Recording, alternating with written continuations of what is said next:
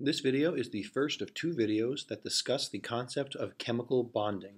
Here we will focus primarily on ionic bonds, where in the second video we'll focus primarily on covalent bonds. So let's begin with a quick overview of the video. First we'll talk about why chemical bonds form, and this will be a topic that's true for both ionic and covalent. We'll then dive right into the concept of ionic bonding. We'll start with a discussion on what an ionic bond really is, a definition, and then we'll start discussing the forces that pull on electrons during ionic bonds that causes them to be different from covalent bonds. We'll then talk about the methodology for determining the formulas for ionic compounds. It has a lot to do with the charges created in ionic bonding. And then last but not least, we'll wrap up with a discussion of the crystal lattice structure. It's a way that ionic bonds work together to create larger scale compounds.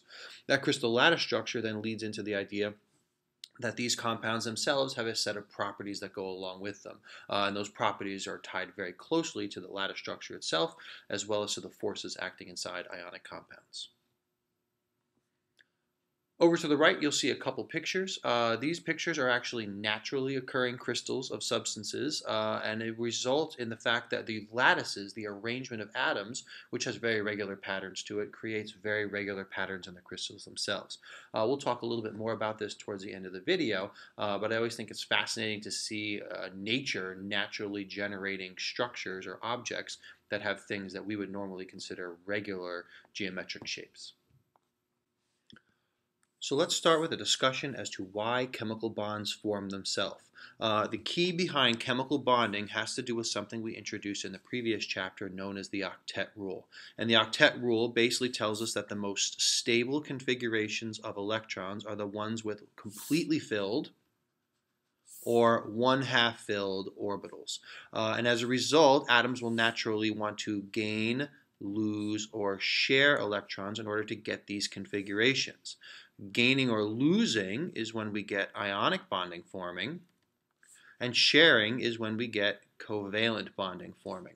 But notice both bondings have the same goal in mind, is to get those more stable configurations. Therefore, we can say that the driving force behind most chemical reactions is getting a more stable electron configuration for all the atoms in the compound itself. The difference then is the types of atoms involved in this process. Different atoms will use different bond types and reactions to achieve ultimately this same goal, and that type of bond is based on the properties of the atoms themselves. And the property that we're primarily interested in here that determines this is going to be electronegativity. We'll talk a lot about electronegativity in this video, and we'll talk about it in the covalent video as well, but it's really the deciding force between whether you get an ionic bond or a covalent bond. Now that we've established why bonding itself happens, let's dive right into the specifics of this video, ionic bonding. In ionic bonds, bonds form when there is an exchange of electrons, and that exchange is going to be characterized by a gain and a loss. This exchange results in the creation of what are known as ions. And ions, if we have to put a definition to it, are basically atoms with a charge. And that charge in this case for calcium is going to be positive 2. If atoms are exchanging electrons, again, exchange infers a gain or a loss. The atoms that lose their electrons are going to adopt a positive charge. If you recall, an electron itself has a negative charge, therefore losing them leaves you with a net positive. We refer to these types of ions as cations. Likewise, other atoms are going to be gaining those electrons, and they are going to adopt a negative charge by gaining extra negatively charged electrons, and we refer to these guys as anions. Just a little terminology and a little basic definition of what an ion actually is. Continuing our discussion on ionic bonding, as we mentioned earlier in the video, electronegativity is one of the things that determines whether this will happen or not. And electronegativity is the factor that will determine whether the atom is the type of atom that gains electrons and gets a negative charge or loses electrons and gets a positive charge. So if you recall, we defined electronegativity last chapter. It's the attractive force that an atom exerts on a bonding pair of electrons. If atoms have a very high electronegativity, that means they have a very strong pull. This means they are more likely to get electrons and as a result form an anion or something with a negative charge. Atoms with low electronegativities have a much weaker pull and as a result are more likely to lose their electrons and gain a positive charge. We can see the same exact concept in the form of diagrams. If you recall, electronegativity is very closely tied to atomic radius. If we think of these two atoms, this small atom is going to have a strong electronegativity because its nucleus is very close to a bonding pair of electrons here in the middle, whereas the larger atom is going to have a very weak electronegativity. The end result is that when these two atoms are pulling on this electron, this atom over here is going to be able to pull with a very strong force, whereas this atom over here is only going to be able to pull with a relatively weak force. The end result is that this electron here gets taken by the atom on this side, so the electron solely orbits this. This atom adopts a negative charge. The lost electron from this atom means it adopts a positive charge, and now we've created an ionic bond. Looking at another pair of atoms here, these atoms have similar sizes, and as a result will also likely have a similar values for electronegativity. When these two atoms pull on that shared pair of electrons, they're both going to pull with approximately the same force.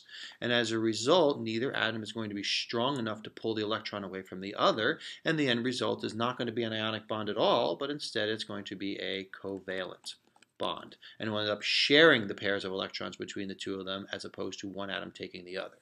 So as we said before, electronegativity is really the key factor that determines what type of charges atoms actually adopt when they are an ionic bond, but it also determines whether or not an ionic bond will even be able to form based on how different the electronegativities are.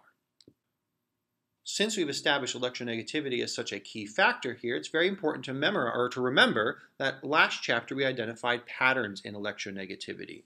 Ionic bonding is dependent on having very big differences in electronegativity. And we recall that our highest electronegativity atoms are here on the top right, and our lowest electronegativity atoms are here on the bottom left. The bigger the difference, the more likely you are to get an ionic bond. We can use our trends from last chapter as a tool to predict those differences, but in actuality, we don't usually need to go quite that far. We can simplify this discussion by simply saying this. Metals, which are the elements on the left side of the periodic table, separated by this line right here, tend to have very low electronegativities, whereas nonmetals on this side of the periodic table tend to have very high electronegativities. The end result we can say here is that ionic bonds are going to form between metals and nonmetals. So when a metal bonds to a nonmetal, that will create the significant difference in electronegativity that we're looking for. It'll allow the atom with the bigger electronegativity, the nonmetal, to take the electron and will create an ionic bond. So now that we've established what an ionic bond actually is, let's start talking about how we determine the formula of ionic compounds. The first thing we'll say here is that atoms in ionic bonds are held together by electromagnetic attractions.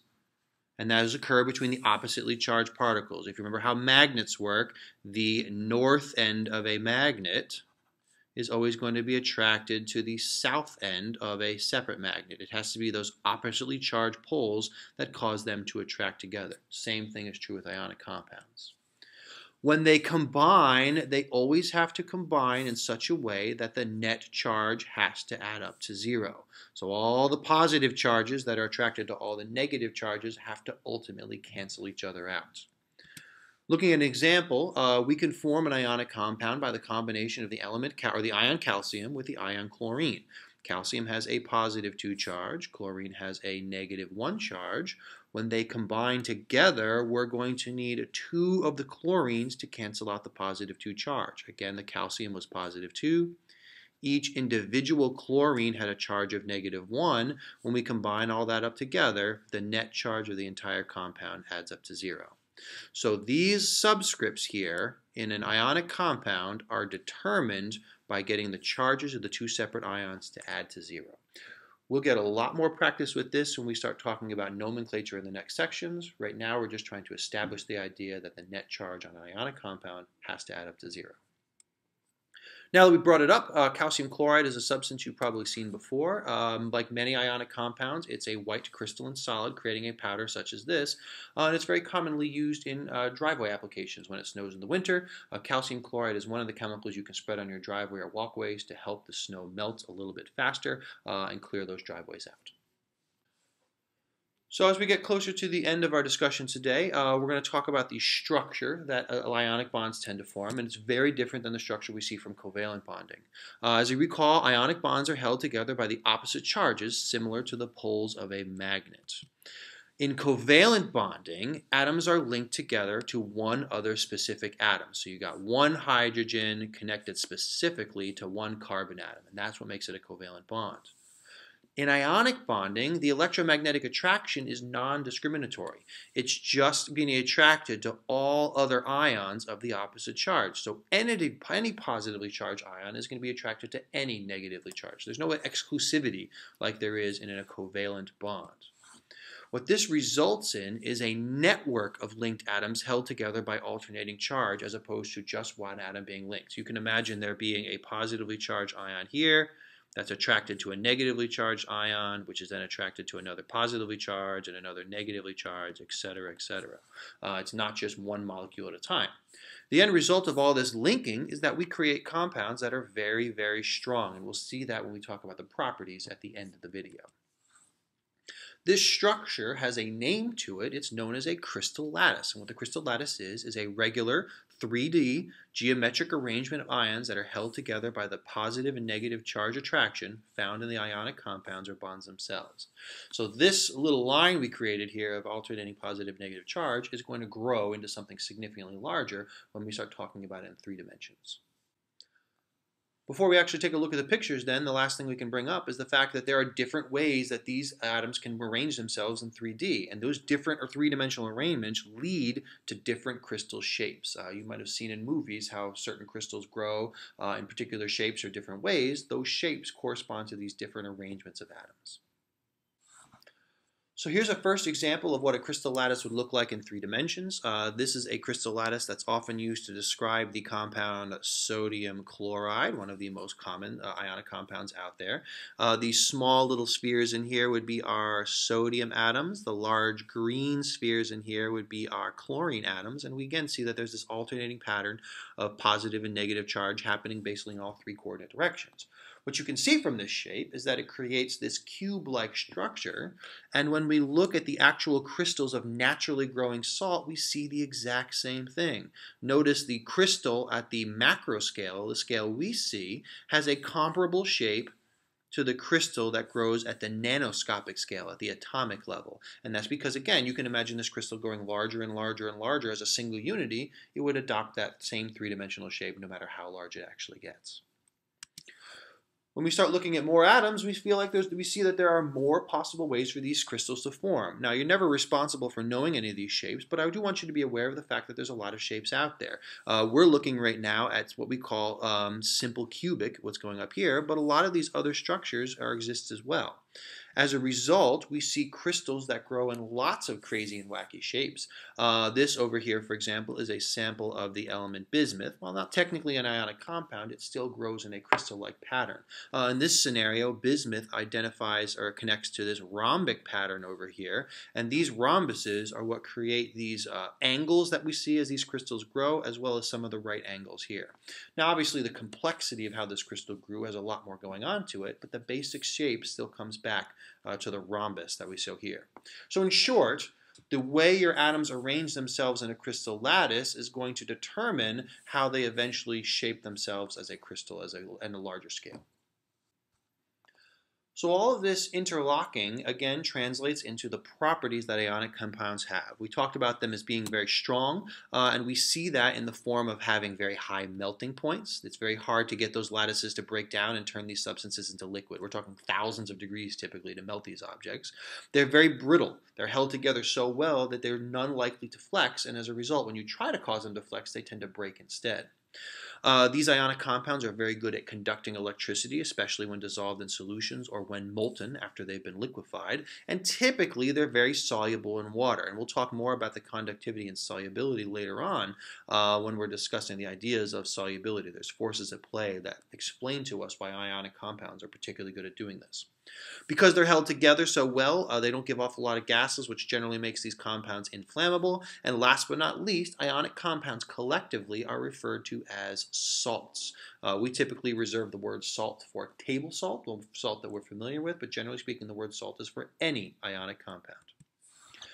Looking at a couple examples that fit these patterns very, very well, we do have table salt there on the top left there, and calcium chloride on the bottom left, the chemicals we've already talked about in this video. Both of them fit all of these characteristics as having very high melting points, being brittle, both conduct electricity very well, both are very soluble in water, and neither of them are flammable. As we'll see with both this video and the covalent video, there are compounds that don't necessarily fit the mold quite as well. On the picture on the right here, we have the substance marble. Marble definitely has a high boiling point. Marble is definitely very brittle, but marble generally does not dissolve very well in water. Otherwise, our countertops wouldn't work very well. And generally speaking, when it does, it doesn't conduct electricity very well either.